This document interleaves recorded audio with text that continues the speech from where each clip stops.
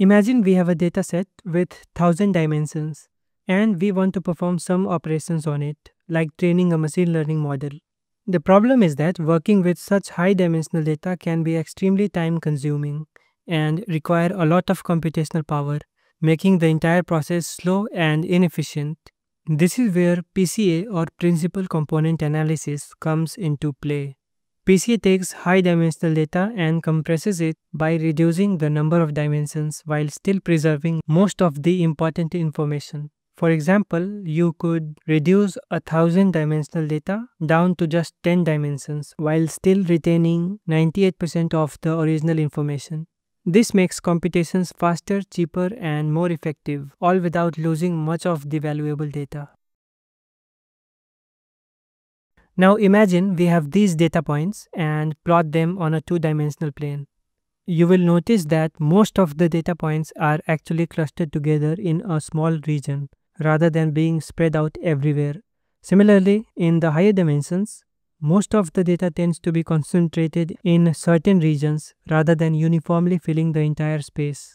So, wouldn't it be great if we could leverage this pattern and find a way to compress the dataset by reducing its dimensions, while still keeping the essence of the data intact? Well, that's exactly what PCA does. PCA identifies these patterns and helps us to represent the data in simpler, lower dimensional form without losing most of the valuable information. Let's dive into how PCA works. But before that, let's first understand the idea of feature selection. Imagine we have a dataset with two features or two dimensions. Here, features and dimensions mean the same thing. Now, if you look closely at feature x2, you will notice that the data points do not vary much. They are clustered very close to each other. On the other hand, the data points along feature x1 vary a lot more, meaning they are spread out. This spread is what we call variance. So, we can say that x1 has higher variance, while x2 has a lower variance. If we plot these two features on a graph and project the data points onto their respective axes, we can clearly see this difference. Feature x1 shows a wide spread, whereas feature x2 is tightly packed. What does this mean? It tells us that feature x2 is not contributing much information to the dataset because it does not capture much variation. So even if we drop feature x2 and only keep x1, we won't lose much valuable information. This process of identifying and removing less useful features is known as feature selection. Now let's modify our dataset a little and plot these new data points.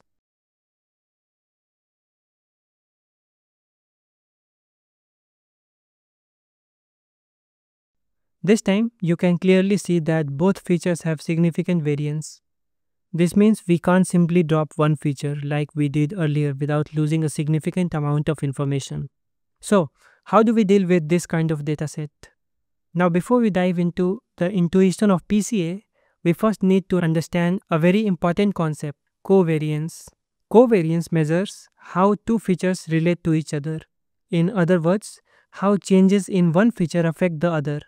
The formula for covariance looks like this, where x bar and y bar are just the means of the two features. However, covariance by itself can be hard to interpret because its value depends on the scale of the data. To make it more interpretable, we standardize it by dividing by the standard deviations of both features. This gives us the correlation coefficient, which always lie between -1 and +1. If the correlation is close to 0, like in our first dataset, it means two features have little to no relationship. If the correlation is close to +1, it indicates a strong positive relationship. As one feature increases, the other tends to increase as well. If the correlation is close to -1, it means there is a strong negative relationship. As one feature increases, the other decreases. Understanding covariance and correlation is crucial because PCA relies on these relationships to find patterns in high-dimensional data. Now, coming back to the graph, what PCA does is it tries to find an axis, shown here in red, onto which, when we project our data points, the variance of the projected data is maximized. The amount of this variance is represented by the green brace. So our task becomes finding the red axis that results in the largest green brace, meaning the maximum spread of data after projection. You can think of this process as somewhat similar to how we find a best fit line in linear regression. Mathematically, both aim to maximize variance, though PCA does it in a different context. In this case, it looks like this axis is perfect, as it captures the highest variation in the data. We call this axis PC1 or principal component 1. There will also be a second axis PC2, which is always perpendicular to PC1. We will discuss later how exactly we compute this, but for now, just understand that PC1 and PC2 are new axes, formed as linear combination of the original features. When we project the data points onto these new axes, you will notice that the spread is much larger along PC1 than PC2. This tells us that PC1 carries most of the important information about the dataset. So, in this example, we can keep only PC1 and drop PC2, effectively reducing the data from 2 dimensions to 1, while preserving most of the information. Now, for a d-dimensional dataset, there will be d such principal components, and out of which we have to choose top k such that it captures the maximum information or variance. This is the core idea behind PCA. Now let's dive deeper into mathematics behind PCA. And of course, if you are not interested in the deep math, feel free to skip this part and just focus on the intuition we have already built. This section is for those who want to see how PCA is derived mathematically and why it works the way it does. Here we have a dataset, and the first step in PCA is to center the data around the mean. This means shifting the entire dataset so that the mean point moves to the origin. This does not change the relative positioning of the data points. The shape, the spread, and distances between the points remain exactly the same. We are just repositioning the whole dataset. This step is crucial because PCA is all about finding the direction of maximum variance. If the data is not centered, the mean will act like a bias. We will see this in a moment. Mathematically, this step is done by finding the mean of the dataset and then subtracting that mean from every data point in the dataset. Now let's focus on a single data point for clarity. Pick a unit vector u, onto which we will project the data point xi. The projection of xi on u is given by the dot product of these two vectors, which is a scalar quantity, and the vector for the projected point is shown in green. Now let's convert this dot product into the standard matrix multiplication form, which is the same thing. If we look at the variance of the projected dataset, it will look something like this. Because we centered the data earlier, the mean is 0, so we don't need to subtract means in the formula. And there are a total of n data points in the dataset. Now let's simplify the squared term in this formula. Once we rearrange it a little, it transforms into a much cleaner form. The term inside the square brackets turns out to be nothing but the covariance of the data matrix and its transpose. This covariance matrix is simply a structured way to measure how each feature relates to every other feature in the dataset in a general d-dimensional space. Let's represent this covariance matrix with a capital C. And now we have our cost function, which is the variance that we need to maximize, and a constraint that the vector u is a unit vector. This is mathematically represented like this. If you multiply the transpose of a vector matrix with itself, it should give 1. This makes it a constraint optimization problem. To solve this, we use the Lagrangian method. This new combined expression is called the Lagrangian.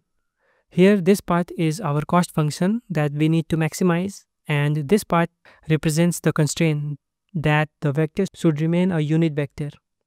The term lambda here is called the Lagrange multiplier, which balances the cost function and the constraint. To solve this problem, we take the derivative with respect to u and set it equal to 0. When you work this out, you will arrive at the eigenvalue equation, which is the foundation of PCA. Now, I'm not going to teach you how to solve this equation step by step. That's a whole different story. Instead, I will provide links to some excellent videos where you can learn the full details. Now for now, to solve this, we rearrange it into a standard form by subtracting lambda times the identity matrix from C. giving us this form. This step is essential because it allows the equation to be properly solved in the matrix form. Next, we take the determinant and set it equal to 0. Solving this gives us d eigenvalues, where d is the total number of dimensions in the dataset. Let's assume these eigenvalues are sorted from largest to smallest. Finally, for each eigenvalue, we plug it back into the equation and solve for the corresponding eigenvector. After normalizing these vectors, we get d unit vectors. These lambdas represent the variances sorted from highest to lowest. The corresponding unit vectors are the principal components associated with those variances. Now, we can obtain our new projected dataset by transforming the original dataset into the u directions, essentially projecting the data along the principal component vectors. But since our goal is dimensionality reduction, we don't need all d principal components. Instead, we select the top k principal component vectors, the ones corresponding to the largest variances, and project the dataset only onto these top k directions. This way, we reduce the dataset to k dimensions while still retaining most of the important information. Now, if you want to reconstruct the original dataset from these k dimensions, you can do it by multiplying the projected dataset with the transpose of the U matrix. After that, you also need to add back the mean because we had subtracted it in the very first step. But remember, fully recovering the original d-dimensional dataset from only k dimensions is not possible, since some information was lost during dimensionality reduction. Now, the choice of k largely depends on how much information you want to retain from the original dataset. One common approach is to sum the variances of the top k principal components and divide it by the total variance of all d components. This gives a ratio, often denoted by phi. You can then choose phi to be a value like 0.9 or 0.95, depending on how much information you want to preserve. For example, setting phi equals 0.95 means you retain 95% of the total variance using just the top k components. Now, for our 5 sample dataset, this process gives us 2 principal components represented by red and blue vectors. To reduce the dataset from 2D to 1D, we can drop the blue component since it has lower variance and keep only the red component, which captures the most important information. Now, for the 2D dataset I showed earlier in the video, it will look something like this. The red component captures most of the variance. We will keep the red one and drop the blue one. For that 3D dataset, PCA will give us 3 principal components, red, green and blue. Here the green component represents 99.5% of the variance.